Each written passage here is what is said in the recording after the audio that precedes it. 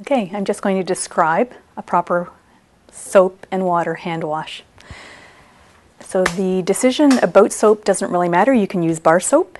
If you use bar soap, you need to rinse the surface of the soap first. Soap of any kind will support the growth of bacteria on it. So if you're using bar soap, rinse it off before you use it to wash your arms and hands.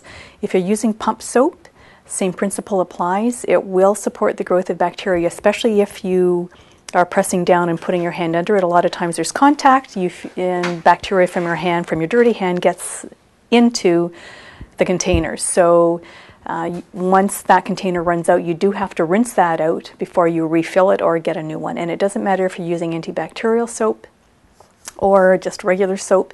The soap, what its purpose is to break the surface tension on the water so that the water is used to flush away the surface bacteria that is resident, living on your hands at all times, hands and arms. Adjust the water so that it's warm. If it's too hot, it actually will strip the oils out of your skin, and if it's too cold, it will not be effective. So adjust the water. Get water all the way up to your elbows. You will soon learn how much soap you need to continue. Cleaning the palms of your hands, the backs of your hands. The most forgotten part is across your thumb here. In between your fingers, like this, and your fingertips.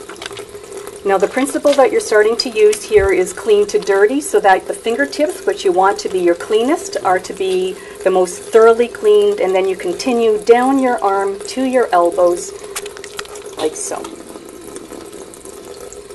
When you're rinsing, because you're doing clean to dirty again, what you're going to do is start your rinse at the top, and you're going to rinse the water down your hands, just like you see on the television programs in VORs and surgeries, and you're going to rinse all of the dirt that you've loosened up here down to your elbow.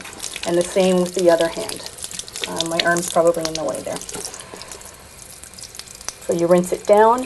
When you're drying your hands, you'll grab the paper towel, and again, starting at the top, moving down and not coming back up. So you're not dragging the bacteria back up. You come down, you throw that out, you get another one, and you go down and throw that out. The taps are turned off with paper towel because taps are filthy.